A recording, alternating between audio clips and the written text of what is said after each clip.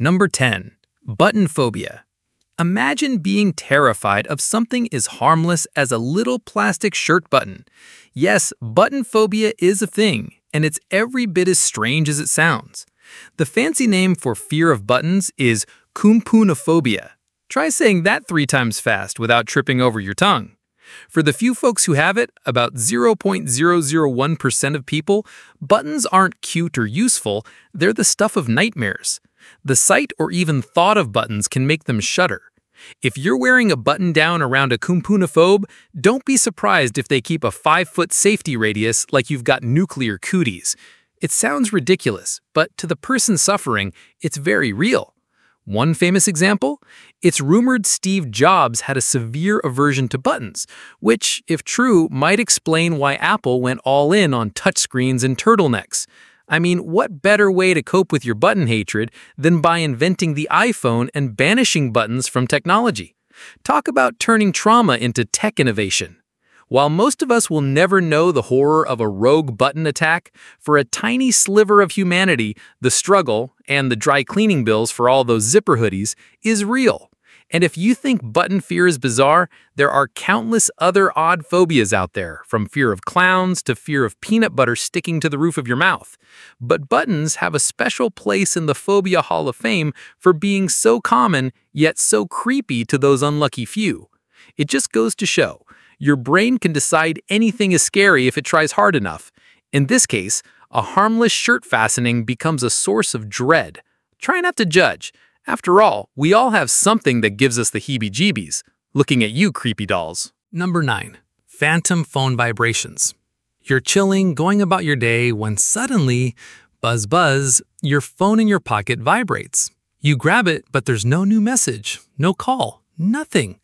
Congratulations, you just experienced the infamous phantom phone vibration. Your brain basically yelled, "Incoming text," when in reality, your phone is as silent as a mime in space. This happens to almost everyone with a cell phone these days. One study found nearly 9 in 10 people have felt these phantom buzzes. It's like your brain hates the idea of being left out so much that it starts inventing fake notifications. Loneliness level? Desperate. What's going on here? Think of your brain as an overeager intern, hyper-alert for any sign of social interaction. It's so primed to detect a call or text that it interprets any little muscle twitch or outside vibration as phone call. Did your pants shift? Could be a notification. Wind blew your pocket flap? Definitely a message. The result?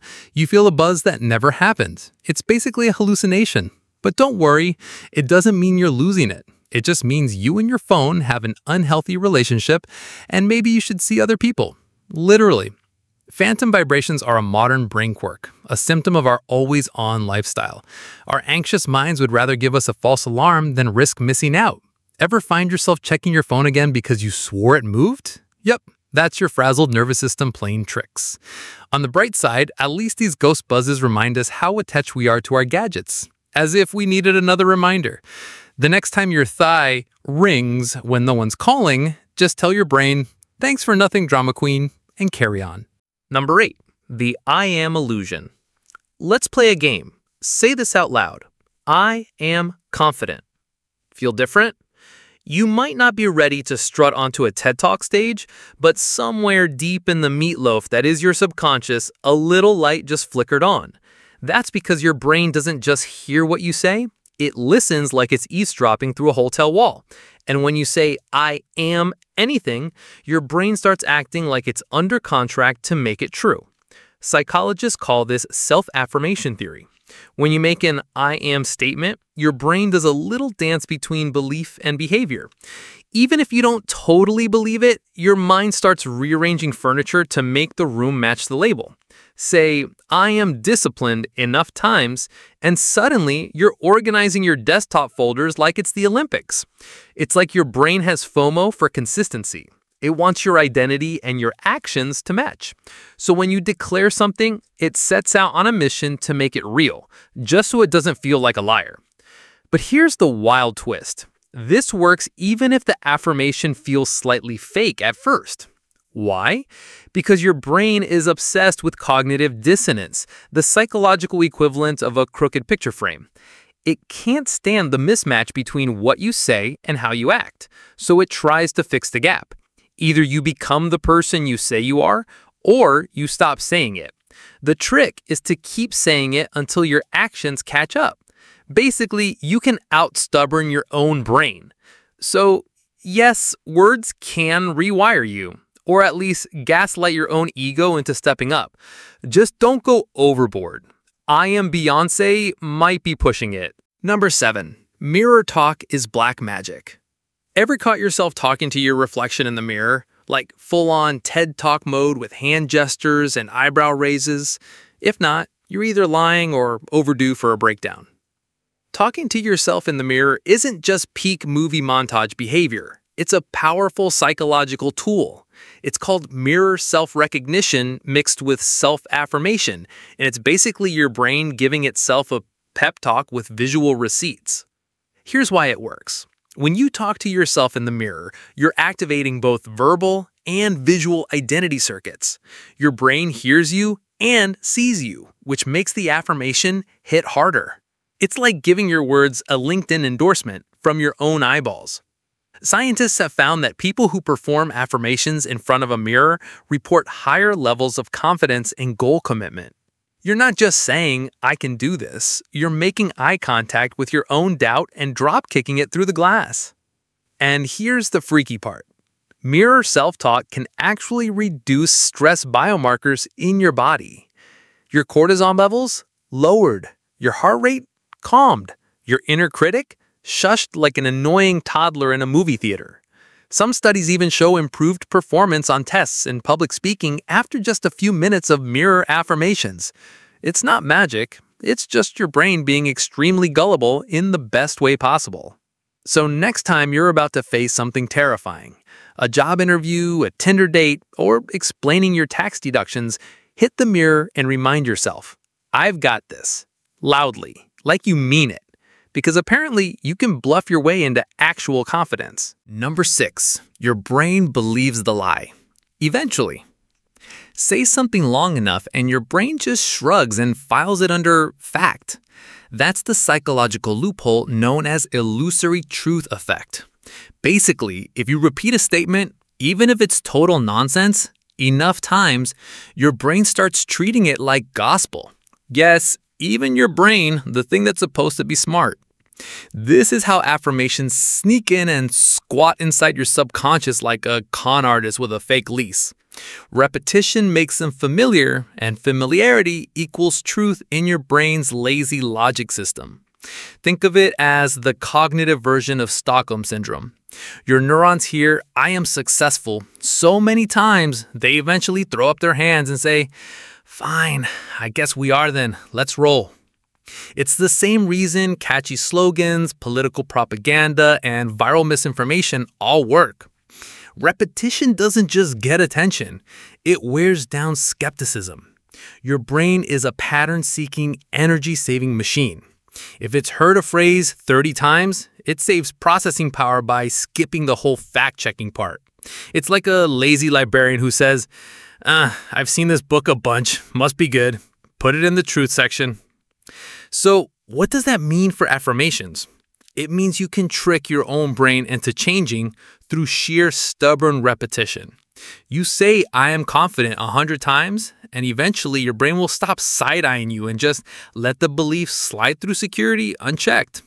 Kind of like sneaking into a club by pretending you've already been inside. Works more often than it should. Of course, this also means your brain will believe negative affirmations. Say, "I'm a failure," every morning, and guess what? Your brain's like, "Roger that, Captain Doom Spiral." So be careful what you repeat. Your subconscious is listening, and it doesn't do sarcasm. Number 5. The name tag effect. Ever been to a conference, slapped on a name tag, and suddenly felt different? Like, just by wearing a sticker that says marketing director, you start standing a little taller and using words like synergy unironically. That, my friend, is the name tag effect, and it's one of the weirdest quirks in the psychology of identity. The act of labeling yourself, even with a literal label, can trigger something called self-perception theory, It's the idea that you infer your internal state by observing your own behavior or appearance. Your brain sees the name tag, the title, the "hello, I am," and starts thinking, well, I must be this person, right? Boom, microidentity activated. This is exactly how affirmations work. When you say, I am a leader, or I am healthy, it's like mentally slapping on a fancy conference badge. And just like that, your behavior starts shifting to match the role. You might make eye contact more, eat one less sad desk snack, use the word optimize in a sentence, because your brain, bless its gullible little circuits, wants to act in line with the name tag you just handed it. Now, does this mean you can walk around wearing a sticker that says billionaire and expect your bank account to listen? Not quite. But psychologically, you'll start acting like someone with more confidence, more agency, and that behavior change can lead to actual outcomes. Identity influences action, and action creates results, even if your billionaire sticker is just a post-it note with dreams on it. Moral of the story? Be very careful what you call yourself. Your brain is listening, and it loves a costume party. Number 4, placebo, but make it personal. What do sugar pills and positive self-talk have in common? They both fool your body into reacting like something real just happened. Welcome to the placebo effect, that wonderful, slightly shady mind-body contrick where belief alone changes physical outcomes. And guess what? Affirmations work the same psychological alleyway. When you say something like, I'm getting better every day, you're not just speaking into the void, you're dosing yourself with a personalized placebo. Your body hears the message, your brain releases the few feel-good chemicals like dopamine and endorphins, and suddenly, you do start feeling better. Even if nothing else in your life has changed, your internal pharmacy goes, well, the boss said we're fine, so I guess we're fine. This isn't just woo-woo nonsense. Studies show that believing something is helping you, even if it technically isn't, can still cause measurable physiological improvements. We're talking lowered blood pressure, improved immune responses, even reduced pain. And here's where it gets trippy. Your brain doesn't care whether it's a fake pill or a powerful sentence. If it believes the suggestion, your body plays along like it's on a movie set and method acting the role of well-adjusted human. Affirmations, then, are like verbal medicine, minus the side effects and copay. You tell yourself, I am calm, and your nervous system starts to ease off the panic pedal. Say it every day, and the habit builds a new normal. You become the placebo. You're the sugar pill with a 6-figure vocabulary. But there's a catch. Just like actual placebos, affirmations don't work if you roll your eyes while doing them. You need just enough belief to prime your subconscious into compliance. So next time you're stuck in traffic, late for everything, and one podcast away from a nervous breakdown, try whispering, I am in control. Worst case, you look slightly unhinged. Best case, you actually start to believe it. Number 3, labels are brain shackles. Ever been told you're the shy one, or the smart one, or heaven forbid, the difficult one? Congrats, you've been branded and your brain probably still hasn't forgiven them. See, labels aren't just passive observations, they're psychological handcuffs. And once you've got one on, your brain starts reshaping your identity to match it. This psychological trap is called labeling theory, and it's part of how society and your inner critic sneakily reprogram your self-image. When someone says, you're bad at math, your brain hears that not as a one-time thing, but as a character trait. And like an overachieving stage actor, it starts committing to the role. Before you know it, you're avoiding spreadsheets like they're radioactive, just to stay on brand. Affirmations work like anti-labels. They're your way of shouting over the noise and slapping on a new name tag, one that you chose. If you say, I'm a problem solver every day, your brain starts scanning your life for evidence. Hey, I did fix the Wi-Fi last week. Maybe I am competent. Slowly, it rewires your mental narrative from, I suck at this, to, maybe I don't.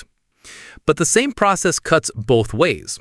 Say, I'm lazy, often enough, even jokingly, and your brain's like, yes, laziness, our new brand identity. Deploy procrastination mode.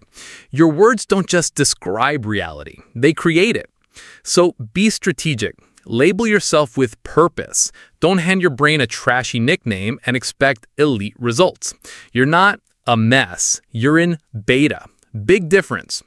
Number 2, future you is just you with better PR. Let's talk about future you, the mythical creature who wakes up early, eats vegetables voluntarily, and somehow never loses their car keys. Everyone loves future you. They're a productivity demigod with six-pack abs and a bullet journal. The problem?